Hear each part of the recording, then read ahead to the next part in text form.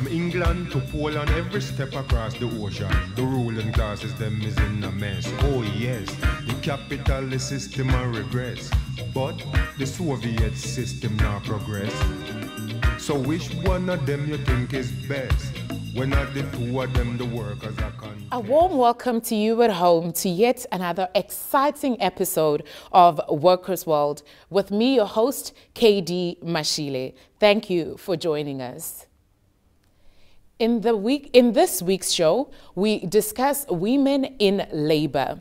That is, what the role and situation of women is in the economy and how their interests are represented by the trade union movement.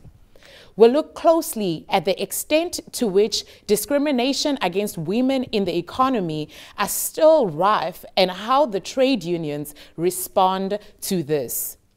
It is well known that women are marginalized and oppressed on various levels of society, from our families, our communities, and in the economy. But we also explore whether they are marginalized and oppressed within the trade unions.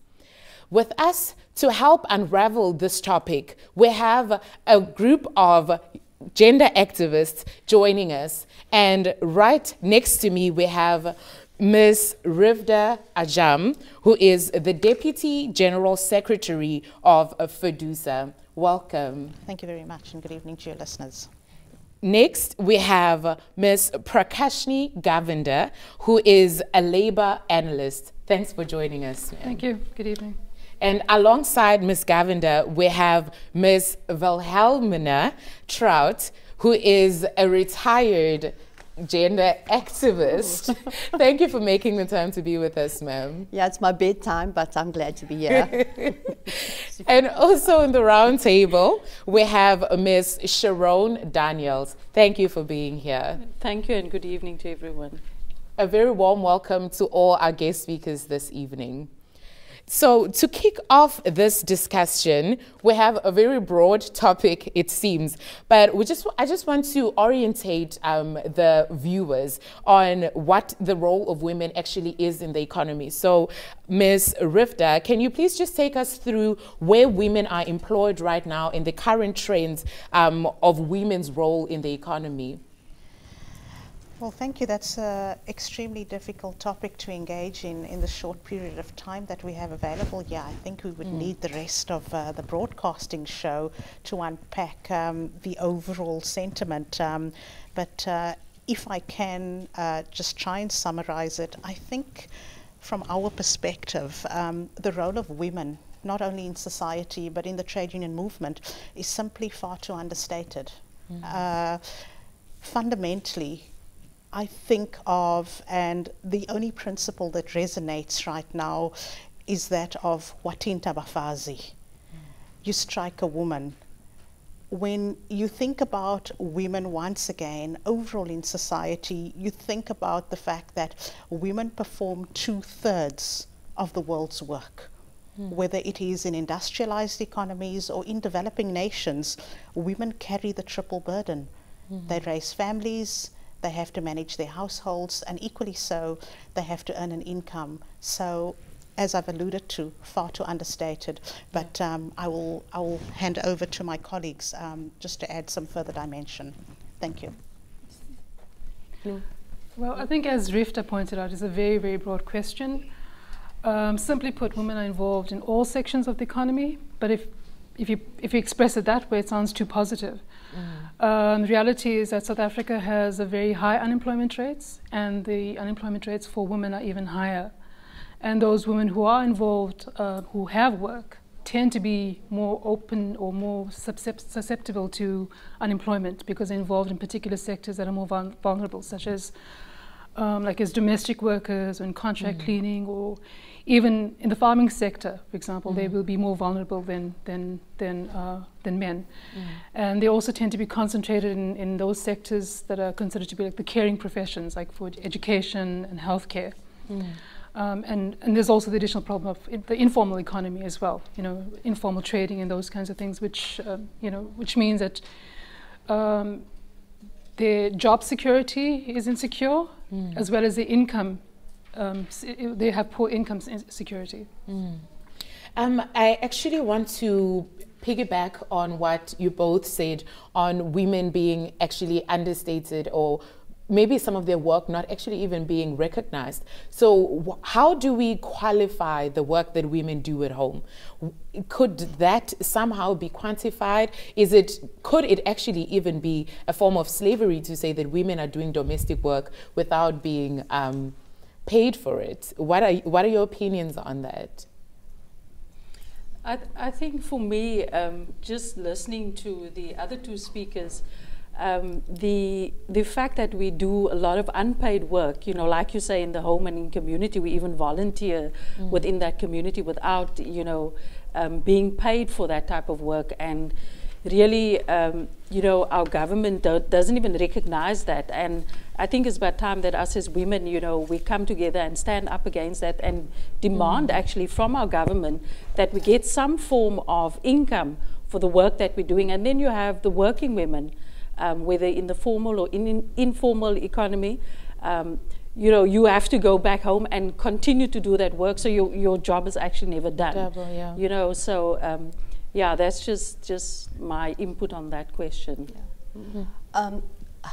What I'd like to add is to say that yes, housework, care work, that's also been seen as the invisible work, and so it's called the invisible economy. But feminists have always argued that without that work being done, the formal economy cannot go forward.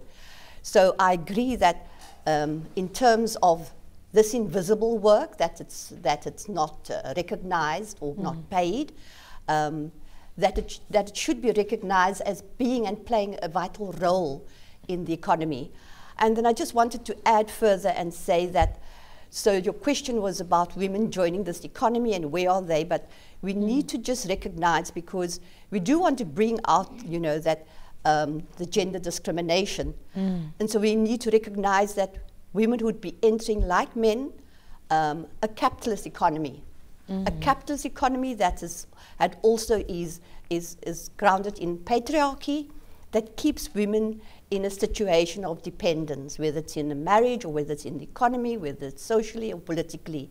So we just need to be mindful of that, that it's a capitalist economy that doesn't put people first and reinforces women in a situation of dependence. Ms. Prakashnee, I just want to ask this from you. What are the inequalities that we still see in the workplace today? Because I mean, we speak about it quite broadly, but I just want to ask from your work, are there improvements in the inequalities that existed, say, for instance, with regards to salaries and the kinds of positions women get, or are we still at a standstill with that? Well, I think there has been maybe some progress, not enough. We have an Employment Equity Act, which we've had for some time. But mainly that has had more benefits, I think, for individuals, especially in higher income positions, who are able to challenge, for example, discrimination on the basis of pay, or the fact that they were unable to access work because of pregnancy and those kinds of things. But you find that lower down in lower income sectors, that women are really struggling. So the Employment Equity Act hasn't had a more impact on a structural basis in terms of equality. And besides pay, I think the discrimination is much broader than that. The fact that women, for example, have to take on parental responsibilities, or are subject to maternity, have to take maternity leave, for example, means they're often disrupted from work. So people don't think about the fact that with all their disruptions, they don't actually have a chance to, for example, build up pension funds to the same extent that their partners do. Whereas they're actually enabling their partners to build those things. So the inequality is actually much broader than just the question of equal pay or discrimination in terms of accessing work or being dismissed on the basis of gender. And I just now want to actually ask this to the two ladies who actually are in the trade union space. So what exactly is it, or rather to what extent is the Employment Equity Act really assisting women in the workplace with regards to these challenges? I'm not sure which one of us, but you know, we are all you know, activists in our own right. Sharone equally, you know, still very much actively involved. But I would say that as much as the Employment Equity Act has been brought about to redress the imbalances, not only of the past injustices, but equally so when it comes to females in the workplace, progress has been made. But it is not as effective, and it is not taking place as fast as what we would like to see it. When we speak about discrimination, but equally so when we take a look at the international comparatives and the international benchmarks, we are all party to the International Labour Organization and many other platforms, and we fall slightly short, or if not, you know, marginally short in terms of where our target should be. We have codes of good practice in the workplace, and like Prakashnee has alluded to earlier on, we speak about what the codes are designed to do, but equally so, equal pay for work of equal value, but still the onus is on women to show and prove that they are able to do equally that men is doing. So why still the disjuncture in terms of having to prove beyond reasonable doubt what our capabilities are? The discriminatory factors, yes, there are many, and equally so, it becomes very difficult, and at times it becomes something that females just don't want to champion, because it is a matter of not only discrimination but then intimidation. Because whilst you have to advance certain aspects, it becomes a matter of the whistleblower just not wanting to take it any further, because she herself becomes subjective to a process where, for example, you have an HR manager in your workplace that is male. So how do you even go beyond the stigma of trying to convince the other party of what you are able to do and what you have been subjected to? So there's lots that have been done, but we still have too far to go. Yes. Yeah. Anything to add, Mr. Rowan? No, there's nothing exactly. You know, the inequalities that one still sees, it's like my sister said there. Just for an example, today I was at a place and there was this comment made by a male to another woman that was doing a job, saying, you know, this is this beautiful person and she's intelligent as well. And I sat and I listened and I thought, gosh, she's beautiful and she's intelligent as well. And then, you know, there's always this thing. And if you want to, as a woman, you are capable to do a certain job, you know, you are either like, she has said now that you have to go to your HR or perhaps your manager that is a male, and they always think that there has to be a certain favor that they need to do for you, or you need to do that favor. Can we hold it right there? We are speaking about women in labor, and we'll be right back after this ad break.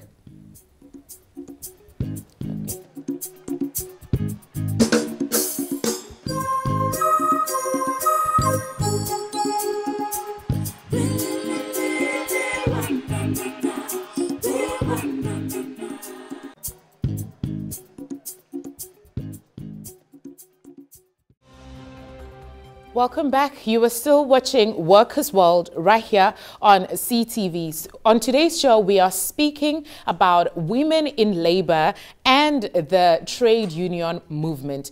Just before the break, we were speaking about the different areas where women are discriminated against. And during the ad break, Ms. Prakashnee, you were just saying that we should maybe quantify a little bit of what these discriminations look like.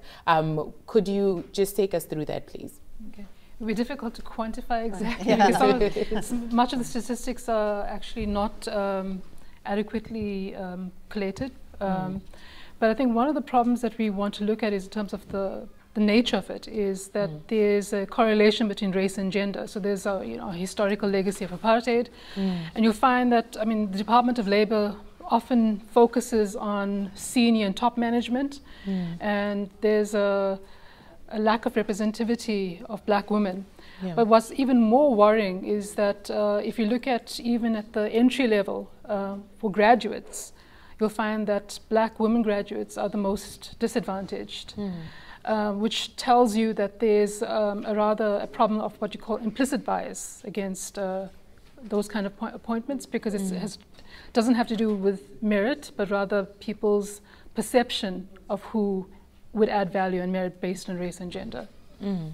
So there are other reports of there being, say, sexual abuse of women in the workplace, and speaking on it being also more than discrimination and being a matter of intimidation as well. What are the trade unions doing? And maybe we can just take this to Ms. Wilhelmina and ask what have the trade unions been doing in the past, say, 2 decades even, in this regard to assist women who are being, say, sexually abused in the workplace or being even let go because of pregnancy and issues around that?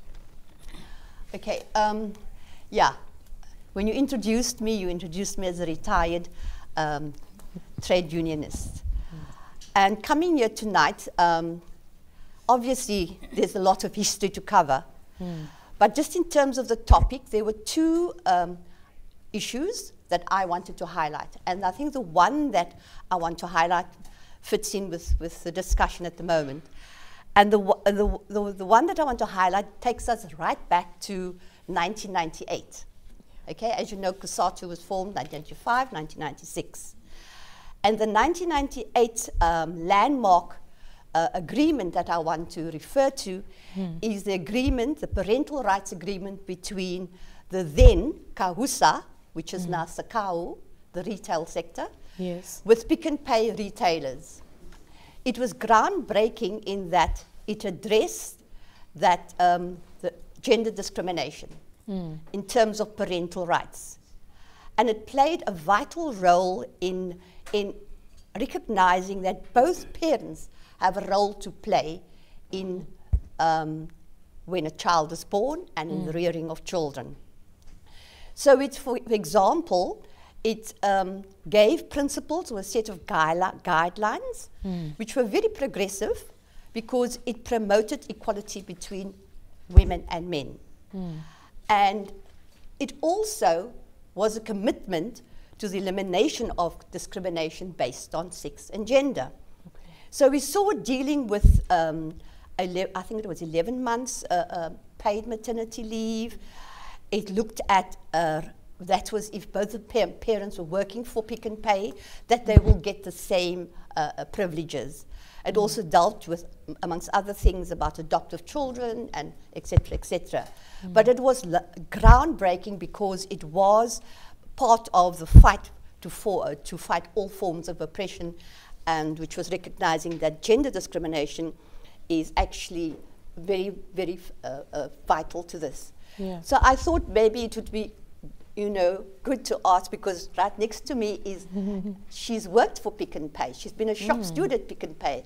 And to ask now in 2019, I mean, that groundbreaking 1998 agreement, I mean, just how far has it come? Is it still implemented, or have we rolled back our gains?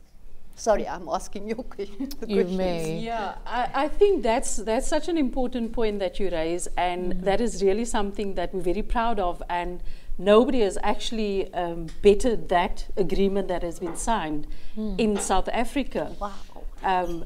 And the agreement is still in place, and there's an ongoing campaign by the union for childcare facilities.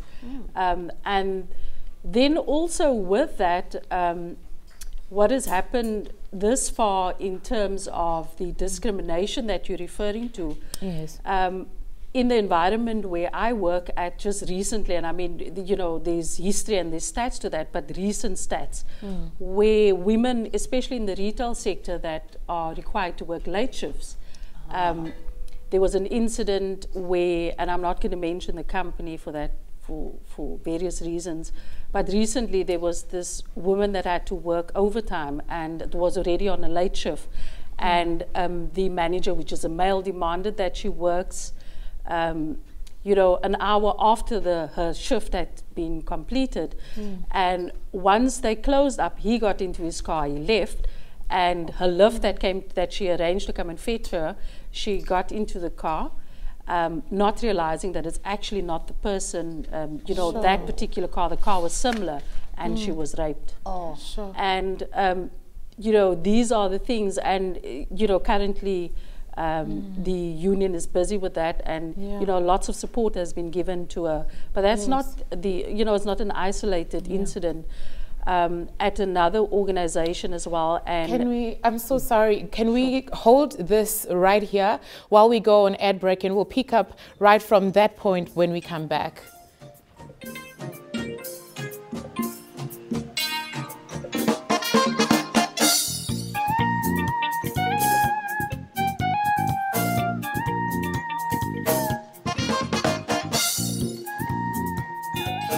We are back on Workers' World, and we are still on our season finale, where we are speaking about women in labor and their role in the trade union in the trade union movement. So we've spoken about quite a lot, and I'm tongue-tied at this point because just before we went on ad break, we were speaking about a very horrific incident where a woman was let to work late and ended up being raped by who pretended to be her Lyft driver. So you were still on this point, Ms. Sharone? yeah, that's one incident. And then there's another incident where a particular company, also a manager, a more senior person, arranged a party after work.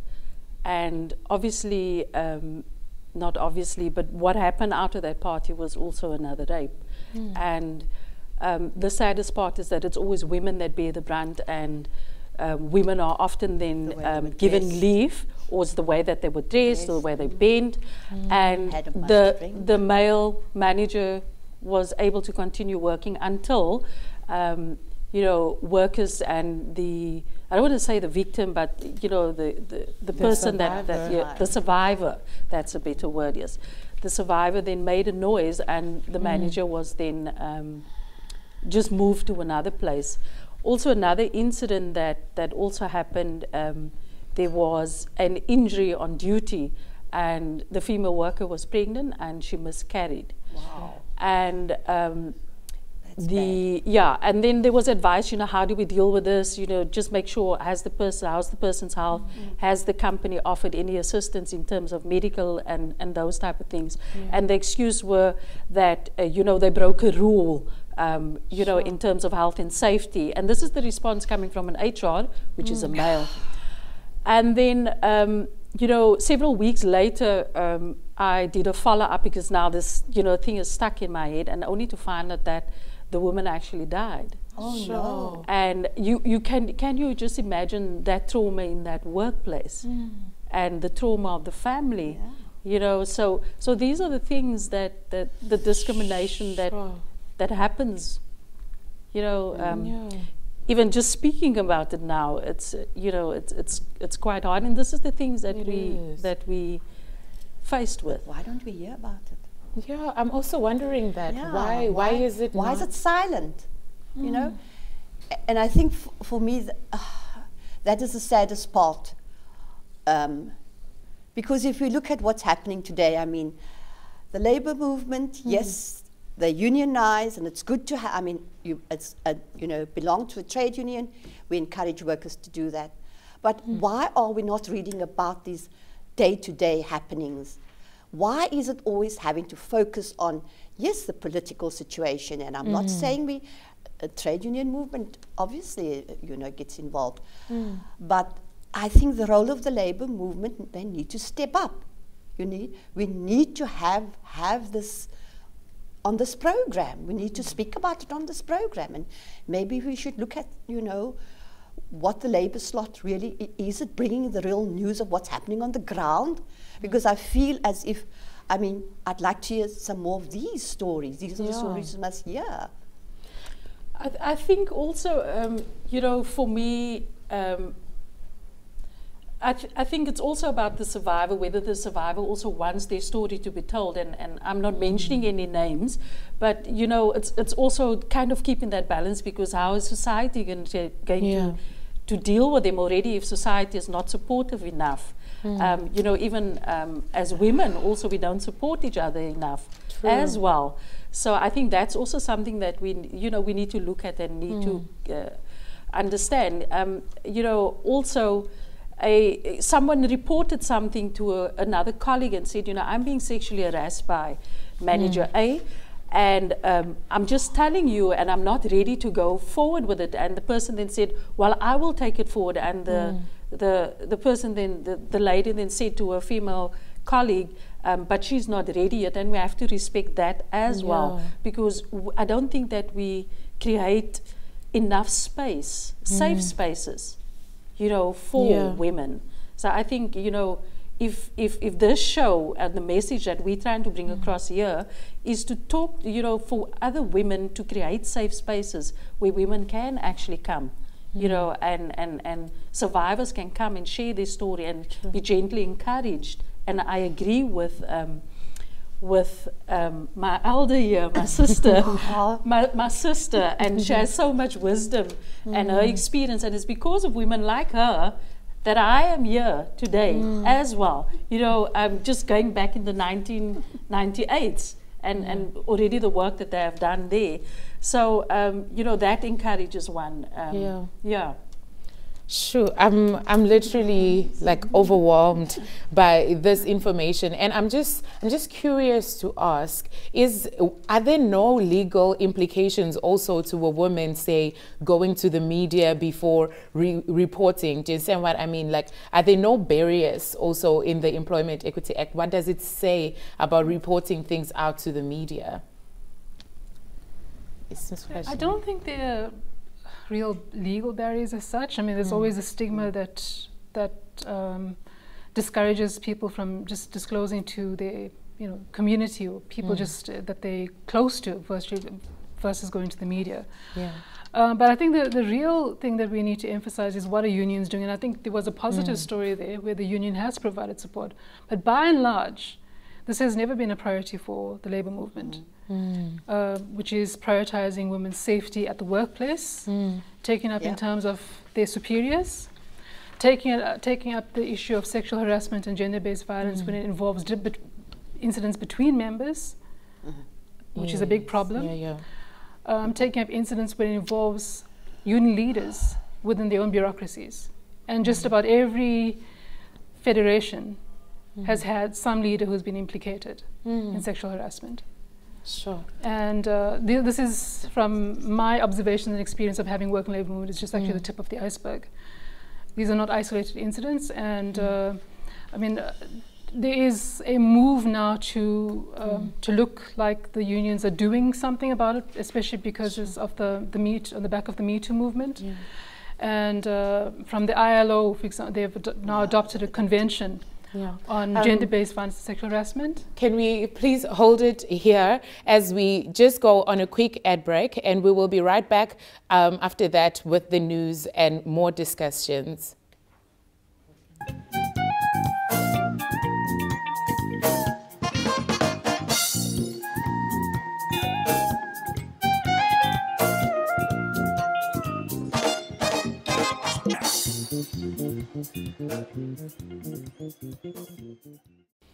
Welcome back to every one of our viewers. This is quite an insightful episode, but also it is one that is heavy on one's heart, because it reminds us that as much as we say watinta bafaz watinta mbogoto, actually when you strike women, they bleed, and in worse scenarios, they die.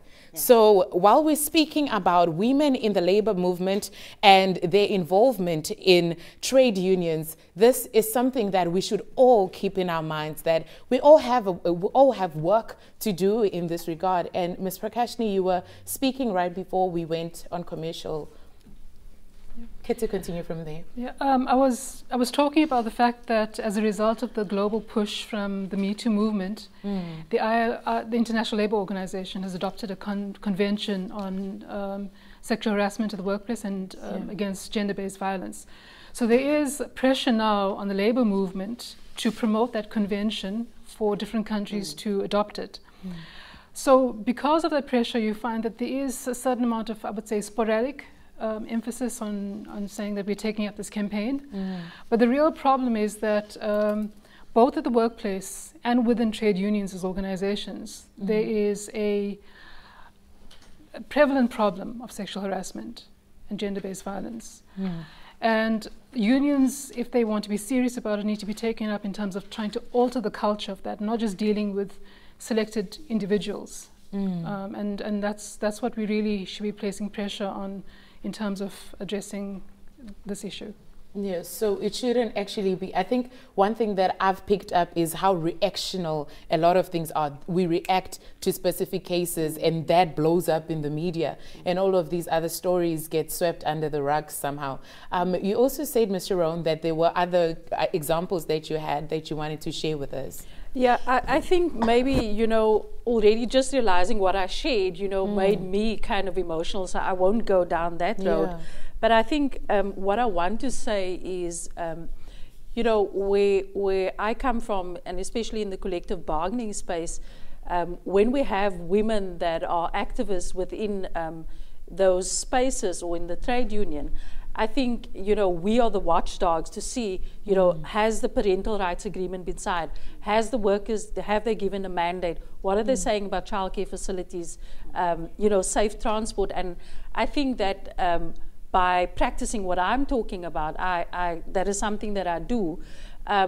There's kind of a door that is open for us to have discussions, and in my experience, men have been coming forward and asking, you know, about the sexual harassment thing. They don't understand it because of culture, and you know, that then just creates an opportunity. They want to give expression to what it is, and you know, you have a reaction if you meeting each other again outside of the meeting space or whatever. They will come and say, you know, is it okay for me to say you're beautiful? And I say, if I don't take offense, then it's okay. But if I do and I say stop and you don't, then you know. You know, they're still trying to push that boundary. But I think it's important that we become that watchdogs. And it shouldn't just be leaders that is within the trade union, but even the workers that give the mandate. They should be, when they go for their mandating process, childcare facilities, parental rights, safe transport, you know, hours worked, the areas that they work in, you know, sometimes, especially in the retail area, safety, clothing are not there. And, you know, even us as activists, or us as the community going into a shop, seeing that the doors are flung wide open, women are sitting on tills, or you know, standing at the doors of security, asking, you know, do you get protective clothing? You know, do they rotate you? And are they taking care of you? And going to the management and asking them, why are you not doing that, without disclosing that they've spoken to whoever? And I think that is something that we can also contribute in a very small way by ensuring that the discussion happens. And then also, I find that if the discussion is not happening within the workplace, we as activists, we have that opportunity in the community to go and disrupt at the churches, at our mosques, in community meetings. We must go and disrupt and raise those issues. I actually agree to a large extent, if I have an opinion, with what you are saying, because it's often, and I think it has come up on this table as well, that the burden of proof is put on the woman, whether you are proving that your job is equal to your male counterpart's job, or you're proving that you were abused, you're proving this and this and that. I just want to ask, what structures are there in trade unions? Maybe we can come back to you, ma'am, to ask, what are the structures that are there in trade unions to actually make sure that these things are addressed? So where do I go to say, now I went to my HR manager, or I went to the police and nothing is really happening? Where do I go to as a worker? From the onset, I would like to say that when we address certain issues, I think that there are a lot of challenges, there are many obstacles that we have to engage, but at the same time we have to continue to bring out the positivity in terms of the narratives. Sharone alluded to the fact earlier that it was actually the victim, but we would like to emphasize on survivor, bringing out the positive narrative in terms of the overall process. I've also listened to your introductory remarks about, you strike a woman, you strike a rock, but a woman has a tendency, or does bleed, because of the humanistic elements that comes in. But equally so, I want to say that if you are subjected to that kind of, whatever the challenges may arise, you find that... Let's get right back to this when we come back from this ad break. You don't want to miss this.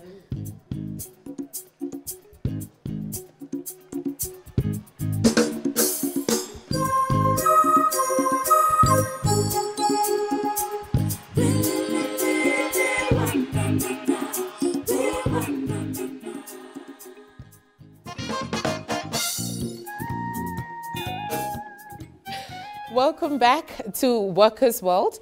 We are speaking about women in the labor force, and just before we went on ad break, we were speaking to Ms. Riefdah Ajam. Please continue from that point. Yes, let me try and articulate this in the best possible way. A woman is like a tea bag, a Joko tea bag. You can only tell how strong she is until you put her in hot water. And I think we tend to bring out the best in ourselves, and we determine the strength of character by facing adversity, therefore turning it into advantage. On the aspects that we have covered, Prakashnee mentioned the convention that we, as South Africa, as Team South Africa, had been very, very proud of after we came back from the ILC, the conference in Geneva in June 2019. But the emphasis that I would like to equally place on is the fact that training remains a fundamental part of what we need to do. We cannot engage a woman that has been injured in many facets and allow the woman to be taken down this very emotional path and have somebody that misunderstands, misconstrues the whole process, because ultimately you are only injuring her further. And in that regard, you finding that women subject themselves to their own emotional trauma. They take the easy way out and they tend to resign from their workplaces. They cannot deal with this on a daily basis, and the post-traumatic stress that arises out of somebody being discriminated, violated, abused, subjected to daily abuse is something that we need to understand in all aspects. So training is a fundamental part. At FEDUSA, we like to believe that we preach to the converted. So when we engage, often we would like to have, or we insist on the fact that there must be a male gender ambassador. Because equally so, you are able to get the message across to the sectors that remain untapped. At the same time, from our perspective, we have initiated as one of the federations the fact that a gender audit must be necessitated. You need to determine the extent of the membership, whether it be females, whether it be youth, whether it be people with disabilities. That needs to form the foundation of where you are moving towards, because only in that way will you be able to take the message to the next level. And equally so on the gains that we have made, in addition to the convention, the Employment Equity Act, so to the Unemployment Insurance Act has ensured that not only maternity leave, but paternity leave can be engaged, because in this new order that we find ourselves in, we are finding that equally so single-headed households take the form on both forms, and at the same time the adoption leave has come into place. But yes, Sharone, the stories have to be told in order to highlight the plight of those who sometimes feel that they have no access or no form of recourse at their disposal. So it's quite important. In the interest of time, a very important question that I think just if we can go through the table and answer, what are the key priorities that unions should ensure that they go back to the drawing tables and work on? We have training as one. What are the other key priorities that we can say we're giving homework? As a labor show, we are saying this is your homework as the labor movement. Look at these things with regards to women in the labor force. Yeah, I think as COSATU, there is a gender forum, and you know, it's made up of affiliates. that belongs to COSATU, and what was said earlier on about Pick and Pay, and SACAO is the trade union that is organized there. They have gender forums, you know, from a local level, from a shop floor level up to local or national level, and I think that is the safe spaces that where women or workers can go and report their cases. And you know, in the interest of time, I'm so sorry, can we just get those priorities? We have training, we have having a gender forum, anything else? I think just trying to understand the position of women workers, I don't think that's adequately canvassed by unions. Okay. Just understand where they're coming from, what are the issues, and understand that in different sectors it means different things. What it means to be a young woman in the workplace is different from an older woman versus mothers. So you know, it's a lot more than just a question of pay. Okay, as a, you know, not the, yeah, I would say the word of wisdom, no. But just to look at in the past, what I'd like to see the labor movement doing is uniting and organizing, and that training that the comrade spoke about. Yeah. So in the past there was this workers' college. The workers' college brought together workers from across trade unions, across sectors, across sexes. So at the workers' college, you'll be able to, you know, get workers you don't want to make women gender specialists. We want them to be able to analyze the political situation. We want them to be able to speak for themselves, that they don't need the academics, they can analyze, they can be at the bargaining table. So let's look at having a workers' college that brings these workers together to unite workers across sectors. Thank you very much to all our guest speakers, and thank you at home for joining us. If you missed any part of this show, parts of some of the topics that really stood out for me, and maybe selfishly as also a gender activist, I would like to reiterate that women do have a tendency of bleeding when they're struck, because they are human and they have those elements with them when they get into the workplace. And some of those priorities that the table is sending to the labor movement is that we need training. People cannot report things that they don't know the proper channels of reporting, and also when they do report, they need to be reporting to people who were trained on how to deal with those issues. That coming with a suggestion to have a workers' college that is not raising up the next generation of gender activists, but actually informed workers who know their rights and know how to stand up for theirs and the rights of those around them. On top of that, we have also a suggestion to have gender forums within different institutions, as well as ensuring that we make the effort to understand what the position of women is in the workplace. This is our season finale, but we will be rebroadcasting every Thursday throughout the month of August. And we are more than, well, you are more than welcome, rather, to send us any information and messages that you have. And from us at Workers' World, remember that a working class united will never be defeated.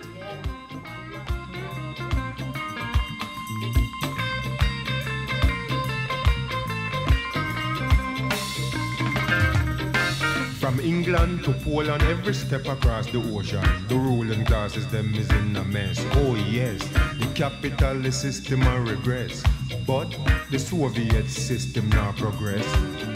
So which one of them you think is best? When are the two of them the workers a contest?